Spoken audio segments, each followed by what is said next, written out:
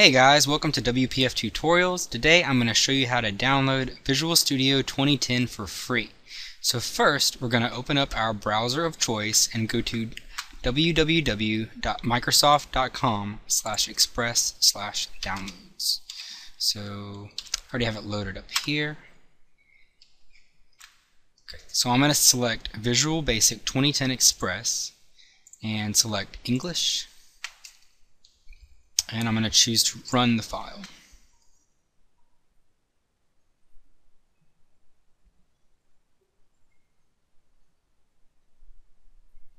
And it's going to ask me if I want to allow the program to run, so I'm just going to click yes.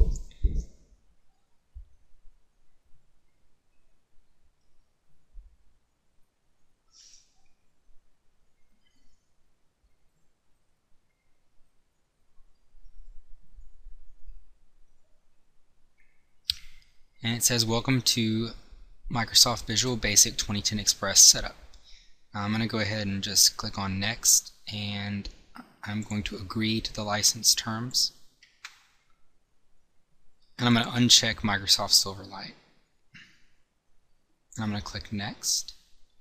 And then I'm just going to use the default installation path.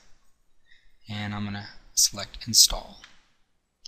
And so now it's going to download and install Microsoft Visual Basic 2010 Express. So we're going to wait for it to finish downloading.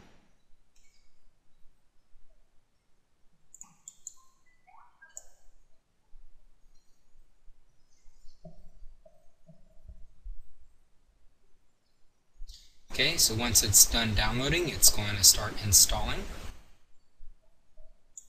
Alright, and through the magic of editing, it says that Microsoft Visual Basic 2010 Express has been installed successfully.